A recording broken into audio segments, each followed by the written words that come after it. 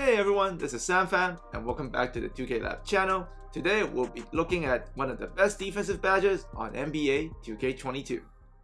So in this video, we'll be taking a deep dive into ankle braces, as a lot of you have asked us in the comment section. So by 2K's definition, the badge helps you reduce the chances of getting crossed over, but what it really does in game is that it helps you from getting your ankles broken by the ankle breaker badge, and it also keeps you from getting stunted in the animations by the tight handles badge. So essentially, this makes ankle braces pretty useful because it is the counter against those two playmaking badges. So let's take a look into the numbers of this badge, and you can see the attributes needed for each tier at 60, 73, 82, and 91. So let's begin by seeing how ankle braces does against tight handles. So in this sequence, you will see a defender with no ankle braces badge with 91 perimeter defense versus the ball handler who has 91 ball handle with Hall of Fame tight handles. And with no ankle braces badge, the defender will end up getting stunned 16.67% of the time by Hall of Fame tight handles. As you can see here, Jimmy Butler is just getting stunted pretty consistently, and it's pretty hard to defend if that's what's happening to you. So if you upgrade the badge to the ankle braces badge to bronze and versus the same Hall of Fame tight handle kind of setup, the chance will decrease to 10.67%. So it's a pretty large 6% drop. And you can see because of that, with the bronze ankle badge now on Jimmy, he only got stunted twice versus 20 chain Hall of Fame tight handles dribbles in the behind the back turbo animation, which is the deadliest tight handle trigger. And that's pretty consistent with bronze, much better, right? 10.67%. The improvement you get from the silver ankle braces badge is not that great. You will go from 10.67% to 9.33%, so it's not excellent. But at gold though, you will get it to 7.33% chance. So that's a very significant drop off from no badge. And here you can see Jimmy only got stunned once versus 15 chained Hall of Fame tight handle dribbles.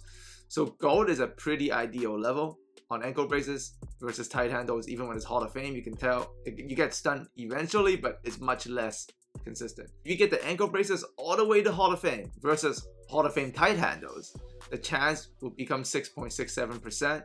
So that's a huge jump from no badge, but not that big from gold. So overall, our recommended level for ankle braces, especially versus tight handles, we would say get it on gold. And definitely not Hall of Fame because the decrease is so little, but gold is definitely worth it. But now let's take a look at how ankle braces does against ankle breaker. So in this instance, you're seeing the defender with no badge, 91 perimeter defense versus gold ankle breaker and quick first step. And the handler has a 90 ball handle. And when the setup is like this, there's a 20% chance of the no badge, no ankle braces defender getting his ankles broken. So you can see that's pretty consistent and damaging on your end. But if you get your ankle braces to at least the bronze level versus the same gold ankle breaker and quick first step setup, now the chance is only 15%. So that's a bit better.